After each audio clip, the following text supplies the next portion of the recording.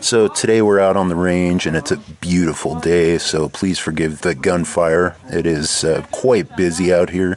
So what we're going to be doing is we're going to be testing a couple of budget buckshot rounds. Both of these are 12 gauge. They're 2 3/4 inch, and they are a 9-piece 00 buckshot. Now this one over here is a full house load. This is dram equivalent max, and this one is actually a reduced power, reduced recoil load.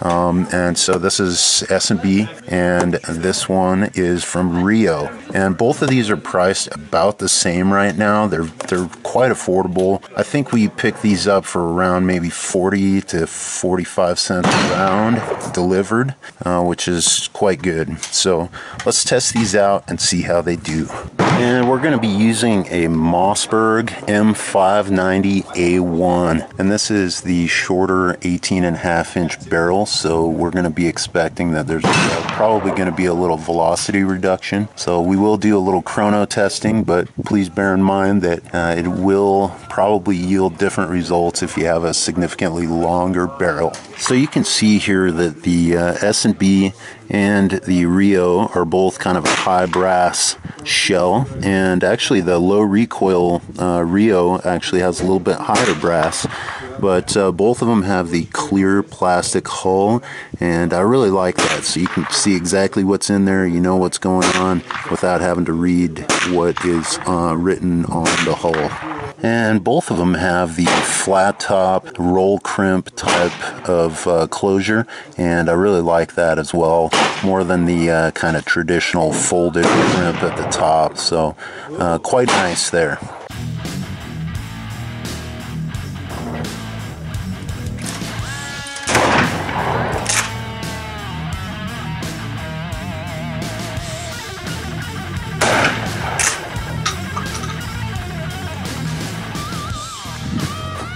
Alright, so here's some of our grouping.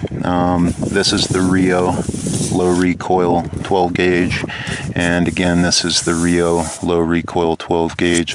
These ones are really tightly knit together, and we just got one flyer. And over here we're a little bit lower. It could be because I was just holding a little bit lower, because you can see our wad came down all the way over there.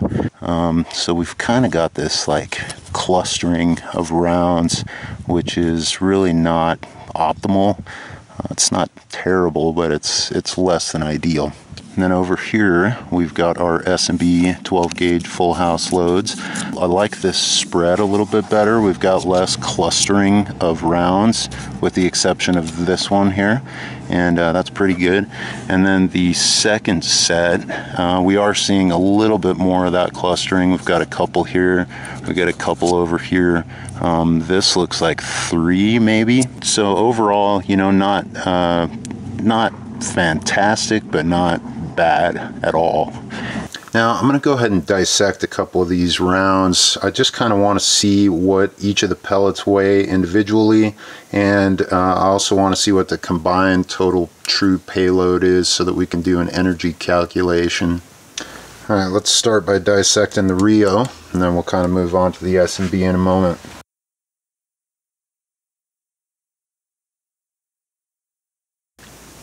There's our guy. Looks like one of those rounds weighs 61 grains, and that's equivalent to roughly about a 32 ACP hollow point bullet. However, this is traveling significantly faster than a 32.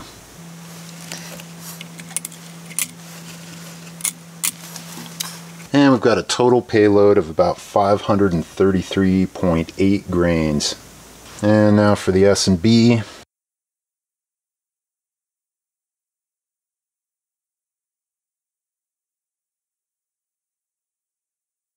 And here we're at 55 grains on the individual. And a total payload of 493.2 grains. There's definitely a difference in the alloy composition. So on your left we've got the Rio, and on your right we've got the S&B. You can see that the Rio is a lot shinier, It also feels like it's probably a bit harder. The S&B is probably a little bit softer, more likely to deform when it hits, which is really not a bad thing, and probably maybe a little bit less likely to over penetrate. Alright, so we're going to chrono some of the Rio 12 gauge at really almost muzzle distance. Let's see how we do. We're going to do 5 shots. 1124.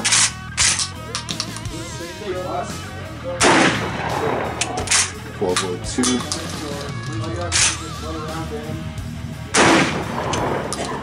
1143. 1131, 1131, 1183, 1183.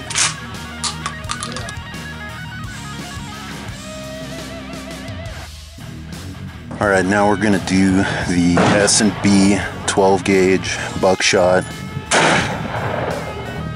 There, 1133. 1106, 1233,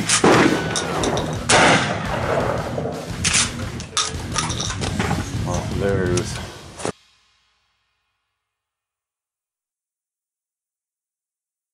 all right, let's try 25 yards and see if we get anything on that plate out there. We're going to do the Rio first and the S&B second.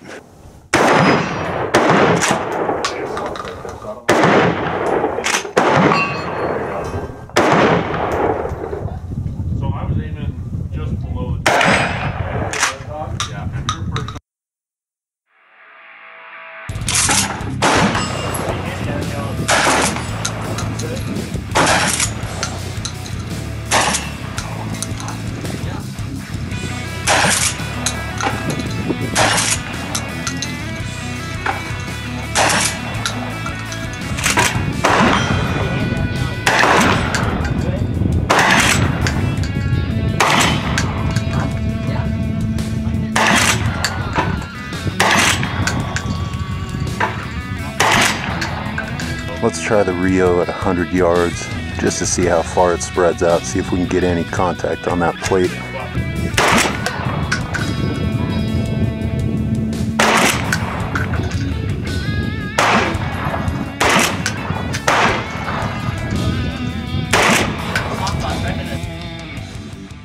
Alright, so overall I was really quite happy with the results of both of these. I mean, for the price that we're talking about here, I mean, neither one of these are really high-end, super expensive, but both of them ran very reliably. They seem to provide consistent results, although I've got to admit that the chrono testing on this S&B seemed a little skewed, and frankly I think it was unrealistic. I think there was a lot of errors going on. I was probably getting quite a bit of debris, being that this is a little bit hotter load.